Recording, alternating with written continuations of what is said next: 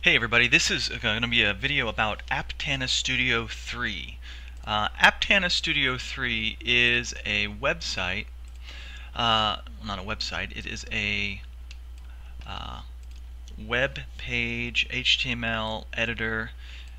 It's actually a lot more than that, but we can use it for web designing, web page designing. You can go to the website here at aptana.com and you can download the free software. This is totally free, open source, and you can use it for a lot of things. You can use it for HTML5, CSS3, JavaScript, Ruby, Rails, PHP, Python, and one of the things that's great about this is that it works very well. Instead of having to buy Dreamweaver, spending a lot of money on that, maybe you can afford it, maybe then that would be great. If you can't, you need options, and if you want a development environment that you can work in, this is the one I would check out. Now, it's new to me, so I don't know everything about it. It was just introduced to me recently, so I don't know everything, but I think it works very well, and I will share with you what it is that I do know, so that if you want to use this, you can. So first you want to download it, and you want to install it onto your computer. Once you do, you're going to have a little icon right here. Now, one of the things you want to do is this works with what's called projects, and so you're going to want to make sure you have a folder on your wherever it is that you want to store your websites. You're going to have something already set up for your class. So in our class we have that web coding folder, and in that you can have your different projects that you're working on. So every website can be within this folder, or you could use every single folder. Every website could be its own project, which you could do very well. And so it's going to want to find that folder right when it starts up. So I'm going to start this up and give you a basic walkthrough of the interface, and we'll open up a file and we'll look at a couple things, because I really think that this would be a great thing for you to be looking at. Again, it's new to me, so I don't know everything. I'm definitely not a master of it. I'm learning as I go, but it's something that I think is fantastic, and it's got a lot of reviews, really positive, and if it would certainly compete up there with Dreamweaver in a lot of ways. So I'm going to open up Aptana Studio here from my desktop. And when it opens up, the first thing it wants to know is where are you going to store all the things that you're making. Now, I'm going to direct it to, and by default it'll go to its own storage space. So when it's downloaded, it's got its own, it'll create its own little project area, but you can direct it to wherever you want. I'm putting it in my documents in my 152 web coding project folder. So I had already made that ahead of time, and I'm directing it to that. So I'm going to say OK. Now when this opens up, I'm going to have to get it to fit inside this space here. Let it start up here, and I'm going to scale it into my window so you can see it properly. Alright, so right now it's just loading everything up, it's putting things in order, and from here we'll be able to look at a few things. And again, I'm not a total expert on everything, but I'm going to try my best to explain this to you. Alright, so I'm going to fix this so it fits in this space as best I can. It's a little small. Alright, so here's what we have. When it opens up here, I double clicked on this panel. One of the things that you probably won't have to do, it should open up into a page like this, and it's actually already opened up a default web page for me here, and you might get a startup window. Actually, usually it starts up with a startup window. If anytime you're working in an environment like this, usually there is a Windows section that you can go, and it'll have all the different views that's possible within your window, within your interface. And so this opens up with a lot of different things here, and I'm just going to kind of go through it. Usually yours will open up or usually it opens up with a kind of an info page that is loaded in this section. Over here on this side is the Project Explorer, which actually, if you'll notice, it allows me to look at the different projects. Well, this has my connections in it. The different projects that I have on my machine. It takes a second to load all these, but you can see it's got a description here of, I have different projects that I have created. One's called the Donut website and one's a jQuery. So all of these are sites that have pages within them. If I go to my documents, currently this is my jQuery. I was working on a jQuery thing. If I go into digital media, and I can see in 152 my web coding, and then I can see these are all the different projects. So I have a project here called the Donut, and I have a project here called the jQuery, and I can see then the different things that are in them. I go down here and I can see these, and it actually allows me to set up an FTP and all that sort of stuff, but that would be a different video.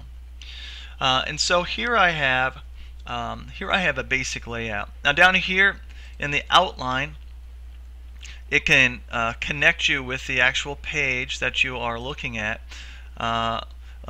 over here. So this is a page that I have loaded up, and in this page you can see that I've got my doc type for an HTML5. It's got my language, I've got the head, and I've got notes, comments to myself, and this is something I was working on for a jQuery. Now if I didn't want that, I could close that out, and I could go to a different folder here and find something else that I was looking at. And so in this particular case, I could double click on a page like this, and it brings up my page, and I can look at it over here, and this is where I can document. I can edit my document, and so this is where I can work. So I can type in anything over here, and I can see it. Now, one of the nice things that this has is this gives you the ability to view the code right here within the site. So I have these little buttons here called Show Preview Editor. I'm going to click that, and it should hopefully open it up over here in this panel, and I can see then my page. So over here you can see that I've got some code laid out. I'm going to move these windows over a little bit, and I put in a hello world. I put in some navigation, and you can see that I can see that it works here. So here's my preview. So if I close that out, say I add another element here. Let's say I add another link of some sort. I could add that to my link. I can add everything, my section. I can add, there's my header. I can add more elements here within my so acting just like a text editor, and so I can build my content right here on the side. Okay, so if I wanted to create a new project of some sort, I can do that, and we'll talk about that in a separate separate video. So this has a lot of options for you to work with. For now, one of the cool things about it is that it allows you to create, I can go up here and say create a new web project or a new file. If I wanted to create a new file, like a new page, I can go up here. It'll ask me where do I want, what's the parent folder, and let's say that I'm going to put it in my web coding folder. I'll put it in my Donut website folder, and the file name will be I'll call this my about.html, and I'm going to say finish. And so here's my page now, and this is where I can start typing in all my stuff. So of course, like we've done, I usually copy a lot of the standard content that I might need. So I might copy my HTML or my doc type, and I might paste that up here. But one thing you can do, say now if I hit save, I can save it, and then it saves to my file. So if I went to my donut, here's my donut site, and here is my about page that I created. Now, something else you can do that's very handy, and something that you probably want to take a great deal of advantage of, is I could go up to a new, let's see, I'm going to go up to a new file. Let's see.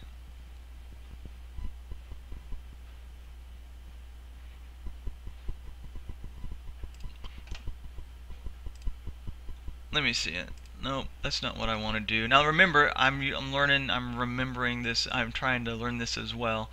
But I'll show that in a different video when we start up a whole nother file. Because what we can do is we can create a template, and that template will have some information in it already started for us.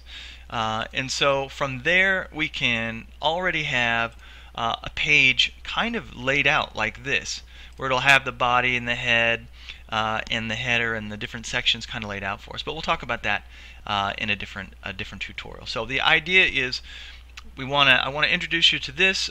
I'm going to do a separate video. It talks about creating a project, creating a new file using a template of some sort, and here we go. So let's do this. So I'm going to select my donut website, right click, say new from template, and I'm going to choose HTML 5 template, and I'm going to call this let's say this is going to be my let's see, I'll call this my contact page or something like that, and I'm going to say finish. Now let's see, come on, there we go. When I do that, it sets up a template for me already laid out. Notice that it has the header, it has the H1s, it has this information, it has my copyright information, it has my name down here, and it lays all this stuff out for me. It adds my metadata here, it adds my my title. Of course, I've got to change these things, but this stuff's already popped in place for me, and then I can check all this stuff out. If I was to look at this, it probably wouldn't look like much, but it has the header and it has some copyright information already done. And so that can save you a heck of a lot of time when you begin writing your code. And so, as a basic introduction to Aptana Studio, you know, that's a very generic kind of overview of it, but it does open up to possibilities. Now, like I said, there's videos out there that you can check, and it's something that you'd have to learn. Now, if you can't afford, if you want to use Dreamweaver, obviously use it, but many people might use it for you know, the 30-day trial, and then what do you do after that? You could use obviously a text editor, but sometimes it's nice to have one of these software packages that help you lay out code faster and more with more accuracy and organization. So that'll be all for this basic introduction, and I will show you. I'll be making some more in just a little bit.